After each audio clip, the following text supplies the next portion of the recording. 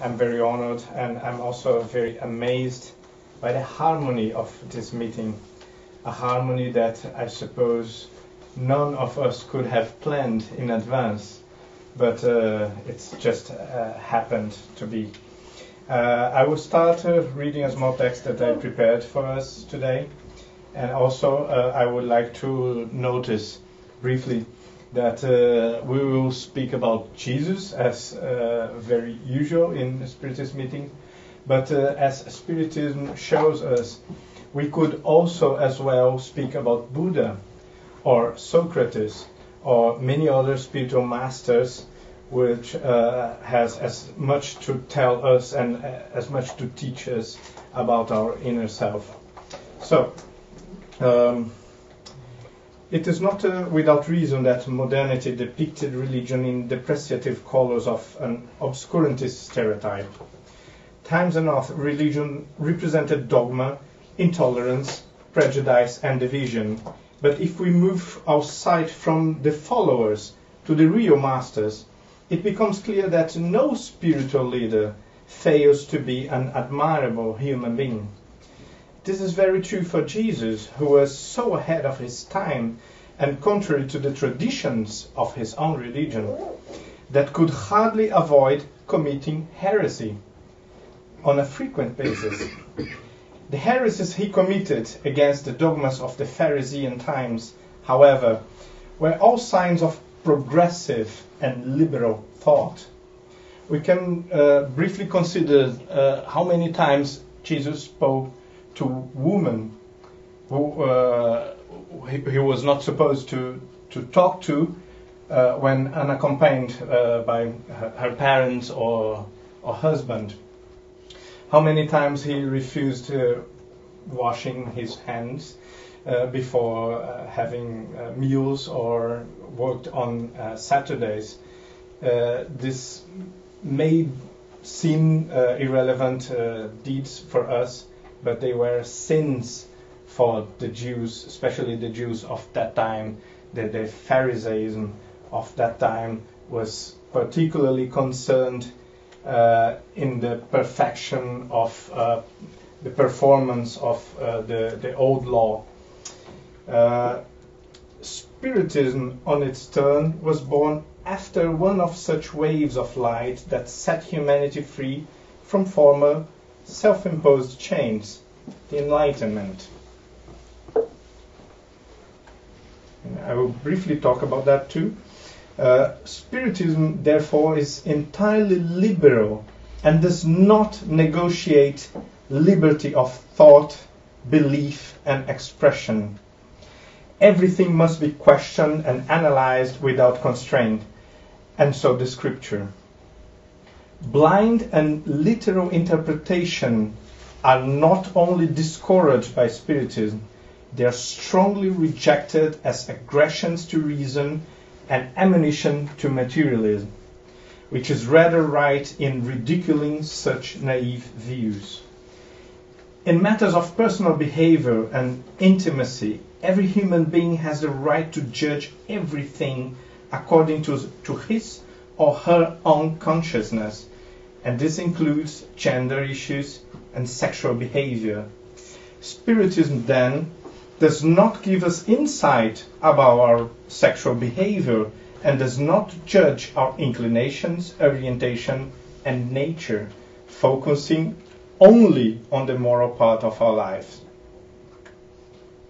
Everything is permitted, but not everything is beneficial.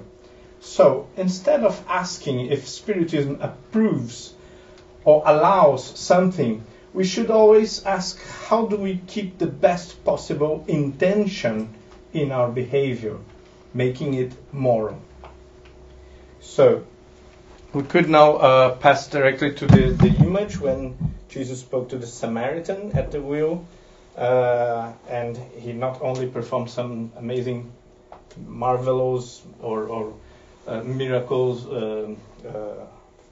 parapsychological phenomena, but he was also very bold, very daring in confronting culture of his times and the religious law of his times by just speaking to this lonely woman.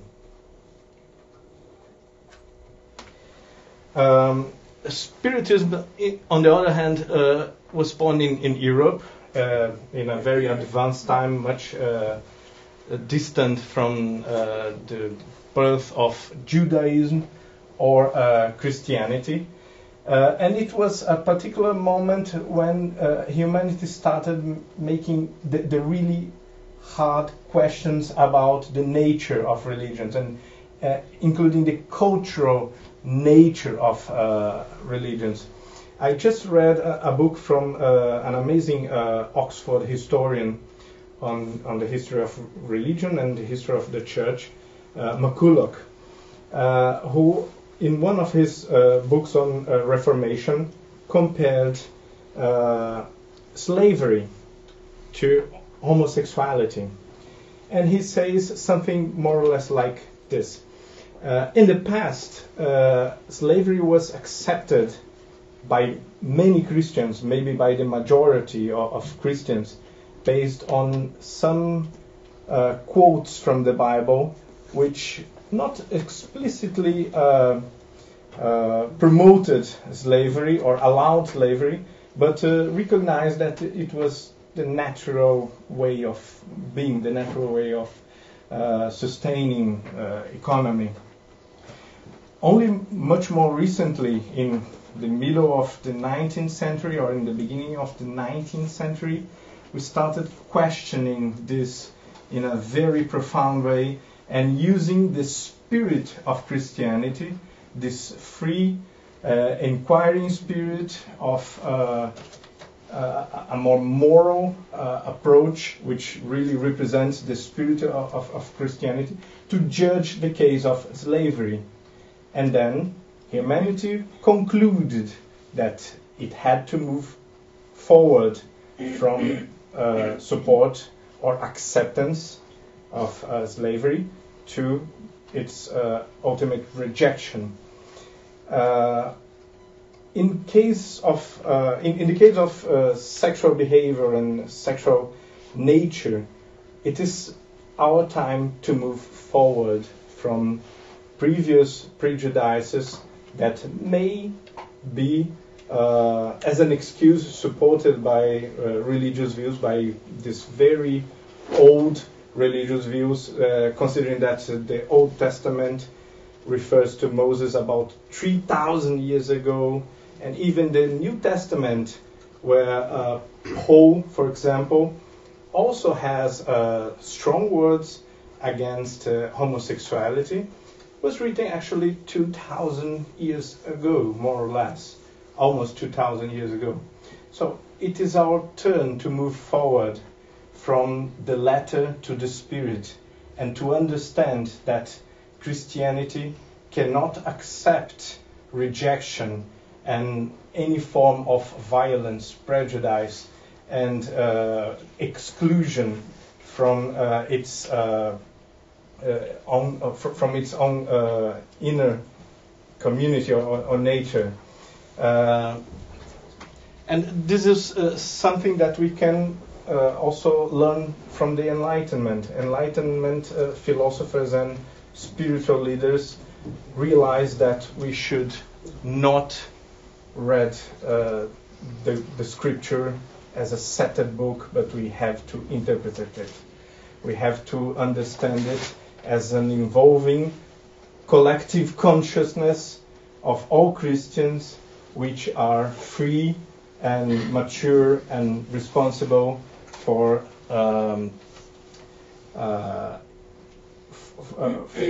evolving Christianity as a dynamic and living system, instead of just blindly following what was written many, many centuries ago. Yes, that's it. So here we would also like to remember some forerunners of feminism who happen to be also spiritualists in a great extent. Mary Wollstonecraft was a remarkable Enlightenment philosopher and Christian. She wrote much about Christianity, and about the importance of Christian values to progressive and liberal thoughts. And Condorcet, who was a participant of the French Revolution, was actually killed by Robespierre for advocating that the same rights we acknowledged or we recognized to men should also be acknowledged to women. And Robespierre disagreed with that, and just for that reason, Condorcet was killed by the Revolutionary Tribunal. Then we have in the Spirits book the question 200. Do spirits have a gender? Not as you understand it. This is a very maybe tricky answer. For gender depends on the corporeal composition. That's the clear part. Love and sympathy exist among spirits, but are based on the similarity of sentiments. Well, we can conclude from that spirits do not have sexes, and they do not have gender as we understand it. We are not sure what exactly that means, but we can suppose that this is a matter of bodily constitution. It's something that we inherit as organic structure and our organic constitution.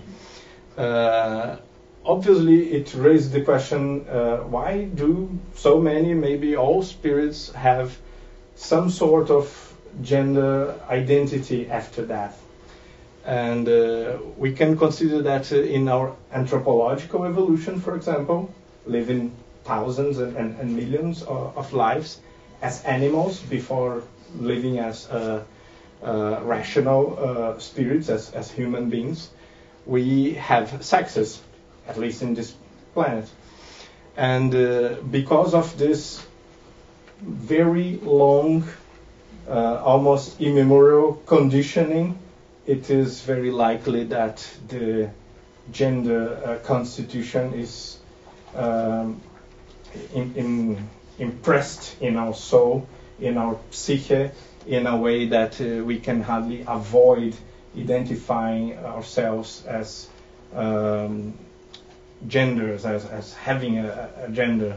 It could be something like that, but we actually do not know. This is what is very interesting in philosophy. We have many answers we have many questions without any answer, without proper answers.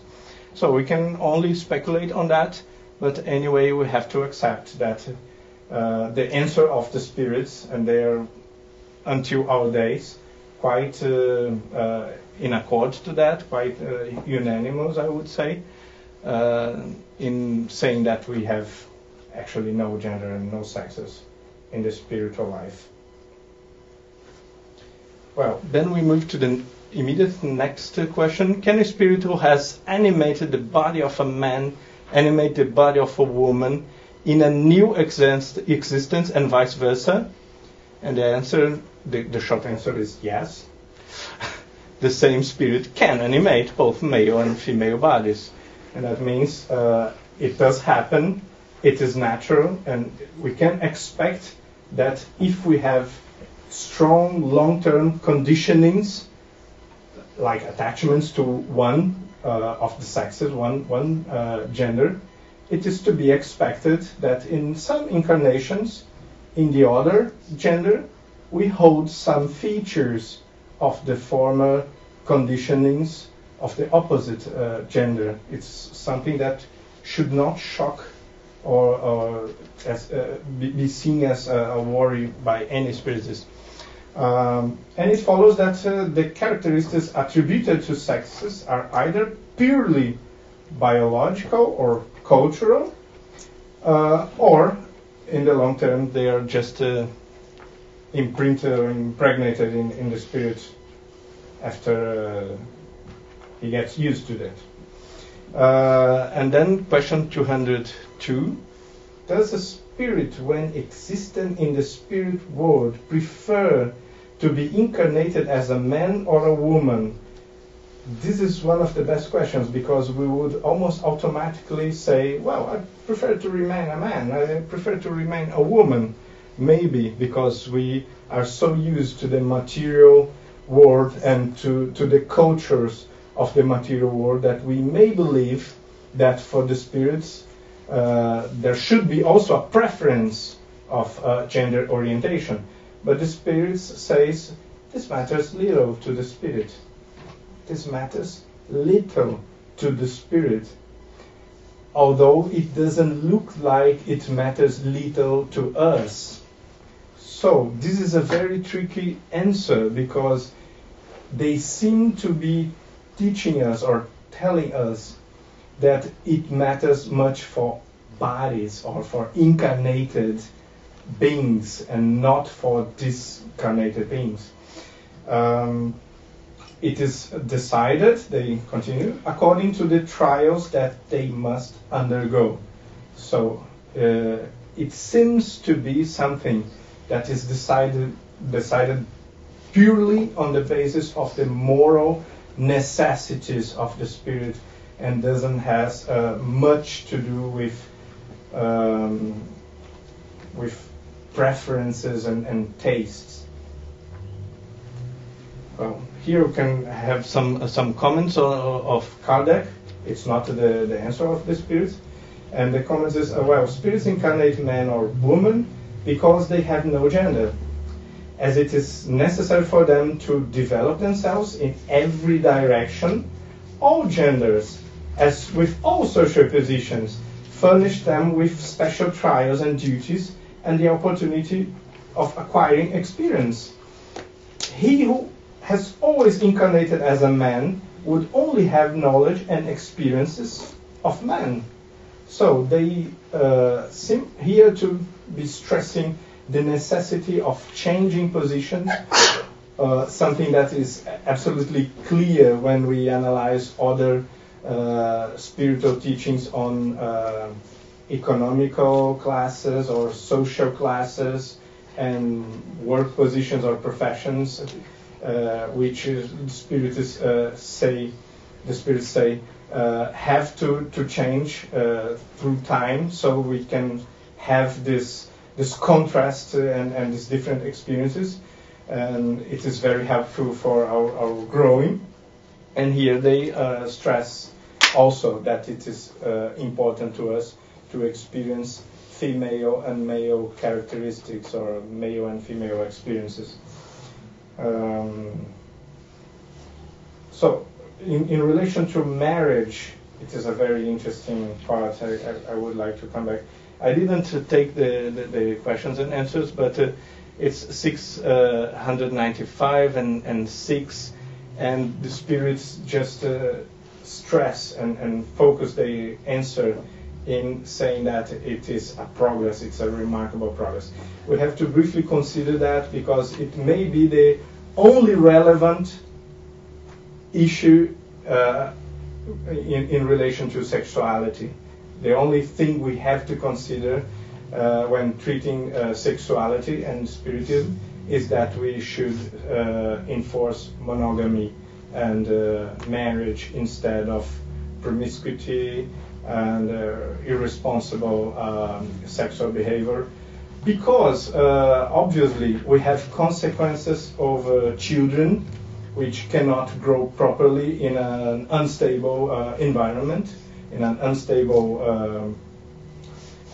circumstance, and we also have consequences for the relation between the two persons involved in the couple, or in whatever other more strange configuration we may imagine. In the past, thousands of years ago, marriage obviously did not exist. It was in existence. So we had many sorts of weird configurations, to repeat this term, going from harems, this kind of collective of slaves to sexual purposes, concubines and fluid or flexible arrangements between people. And we ultimately realized that they lead to violence and problems between anyone involved in them. So without much explanation, the spirits just stress that it is a progress, but if we reflect rationally on the subject, we will see that in practical terms, it is very difficult to have harmony and happiness from unstable relations, especially including the sexual force or the sexual desire in these relations, which is a very, very strong inclination. Another very key issue in Spiritism is equality among men and women, the equality of rights, at least, and also an underlying moral equality that promotes this equality of rights. So in question 817, are men and women equal in the sight of God, and do they have the same rights? And the answer, it's a very, very strong answer actually. Has not God given them both the knowledge of good and evil and the faculties to progress? We can infer that it is a yes. And the spirits may be worried by the fact that the consequences of the former teachings should lead to this answer. Well, in 818, where does the moral inferiority of women in some countries come from? This is a very present question, unfortunately. And they answer, from the cruel and unjust supremacy which man has exerted over them. It is a result of social institutions and of the abusive exercise of strength over weakness. So again, it is due to the bodily constitution.